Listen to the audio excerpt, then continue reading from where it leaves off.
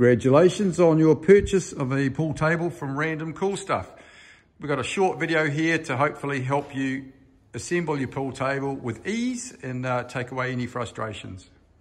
Firstly, it's a good idea to check that each of the 3 boxes describes the same product, as in 7-foot pool table, color green. On each box, the small box is universal.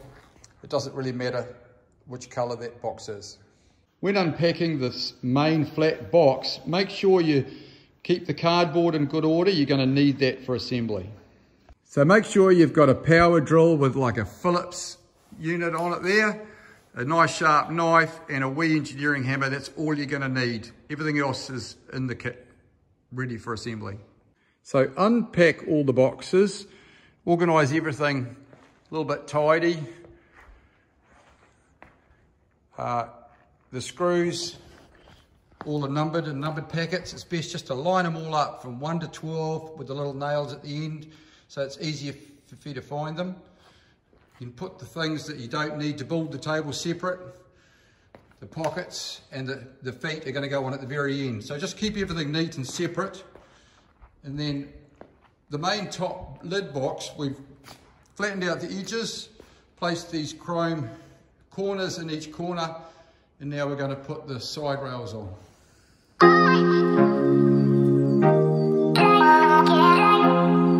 So get the 4 cushions, place them all onto these chrome corners. They fit in the holes here.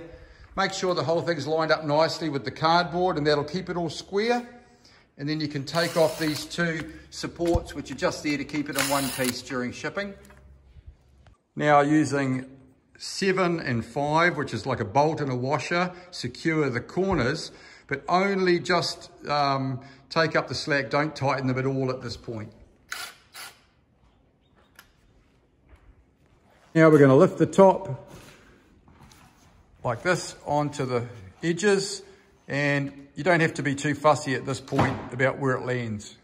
So we've cut the end of the glue bottle, run glue all along where these panels are going to lift in contact, and also on the ends of the contact section there. Put glue on all of those, and then get ready your little screws out of packet number 9 to fix all this in place.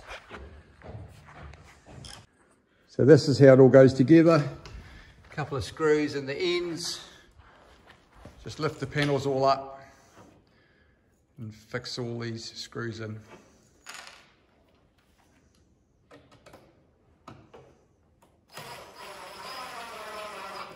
So the most important part of construction is getting your table nice and square and everything lined up correctly.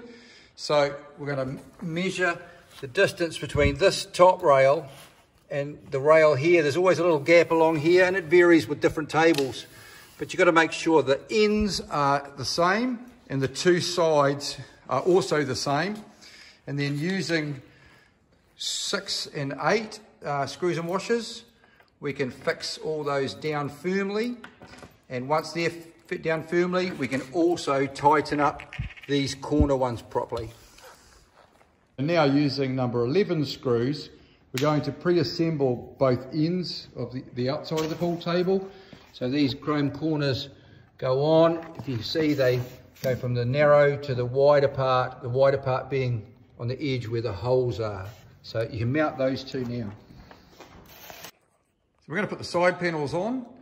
Make sure the slanting groove down here matches the angle of the groove on the side you're fixing it to, and attach the 3 screws there. And then we're going to push it all over and do the second side. So once you've got the 2 side panels attached to the end panel, put it all in place and fix just this end at this point with the number 10 screws, 4 of them. And then we're going to put in the ball return panels next. The ball return panels slide into the grooves. You can easily figure out which way they go. Obviously with the EVA surface facing downwards, push them both into place. Fix the side panels in with the number 10 screws.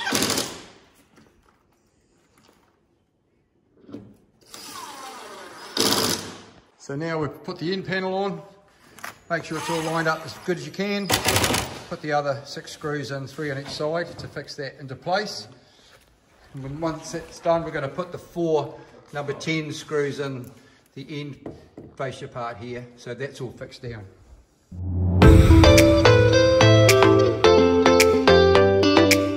Now we're going to pop the end ball return panel into place. It has little slots and grooves and things that it fits into, and fix that into place with some screws out of packet number 12.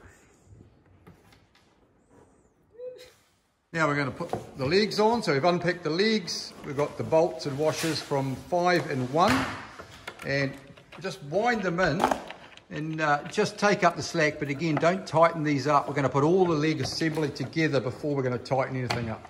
But using 3, 4 and 6, which is bolts, washers and nuts, we're going to attach these side panels on, and they go inside the legs, not on the outside if you want to look nice, with 1 washer on each side. Using the screws and washers 2 and 6, we're going to attach these end panels with the Allen key provided. You can tighten them up at this point and make sure that the inserts which are visible are facing inside the pool table, so you're not looking at them. Now we're going to tighten everything up using the Allen key, and there's a little spanner included in the box, but certainly if you have a crescent spanner of your own, it's probably better than this one, but this does do it. Tighten all these bolts up and all the main bolts at the bottom so your whole base legs system is secure.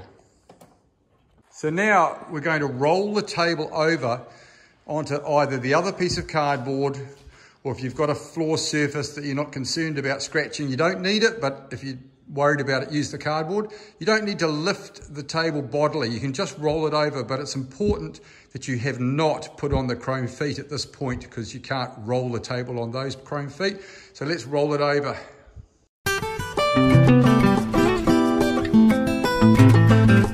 Boom, there it is, magically rolled over. We're going to put the pockets in. If you look carefully, 4 of the pockets are slightly different shape for the corners, and the 2 that go in the side pockets. So you place them as far in as even as you can, and with the little hammer and the little nails, 1 nail in each corner. So it's just about 1 centimetre in and just under 1 centimetre down, and you fix them in with those little nails. So the hard part's over, your table's all looking like a pool table now, and we're going to put the little chrome feet on. So it's important with each one to make sure this little nut starts off wound all the way down, but with no tension. And then you're going to have to get a strong person to lift each end of the table up 1 end at a time and screw those feet all the way in, but again with no tension at this point.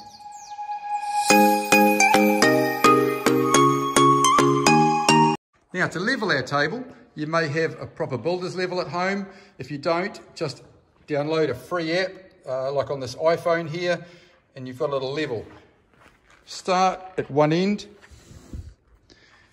If the table needs rising in one corner, simply unwind the foot on that corner a little bit until you get the table level. Slip the level down to the far end of the table. Do the same until it's level. Then we're going to move it to the center and make sure the longitudinal aspect of the table is also level. And the way to do this without messing up the one end is to just count half turns on each foot.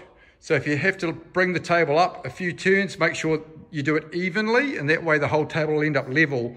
And once you've done this, simply tighten up the little bolts that are under here up against the table, and that'll stop the table moving. If your table's going on a carpet surface, just remember that the underlay may wear in and you may need to recheck the level of the table after a week or so. Other than that, I think we're all ready to have a game. Enjoy.